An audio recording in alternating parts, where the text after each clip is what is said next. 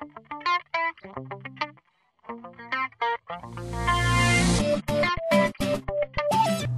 guys, in this video I'm showing you how to record gameplay with FRAPS and then use Camtasia Studio 7 to edit them and to merge the files together. Now, if you are new to FRAPS, you must automatically realize when you record videos that are like 9 minutes, they usually get split up into 3-minute things and the files are really huge.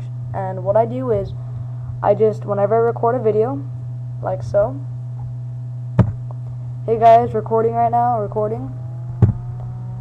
I just go up here, go to OS, FRAPS, and movies. Now, usually if I record 9-minute videos for my videos on YouTube, and they always get split up into 3 parts. So what you do with Camtasia is you open it up, and then you just drag all 3 parts to that destination. So I'll actually make 2 more videos right now real quick so I can show you guys what I mean. So let's open up League of Legends again. That's one video, now it's another one. Alright, so we see all 3 videos here. The first one is the first part you recorded, so you drag all 3 right there. Once you do that, you can go ahead and close or minimize this window.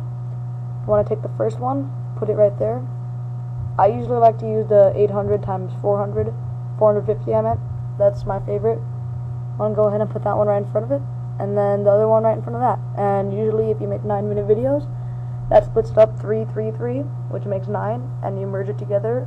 And if you want to cut out scenes, you can go like that, and then you go right there and you press cut. And there you go.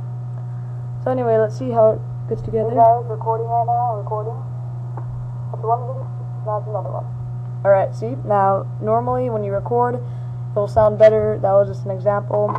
Well, then after that, you want to upload to YouTube. So what you do is you go to, after you know everything's right, you go to Produce and Share. You go to Custom Production Settings. Next, WMV, Windows Media Player. That's what I prefer. Yes. Yes. Yes. Yes. And then you just name it, whatever. After that, you go to YouTube. You go to upload again, and you go to My Documents, Camtasia Studio. Oh, here, let me go all the way back for you guys. You go to, My Documents, Camtasia Studio, and whatever the video you recorded should be here. Now, if you want to edit your videos on Camtasia, it's easy. I don't know much, but I do know some stuff, like some sequences and stuff. You can just add those in if you want.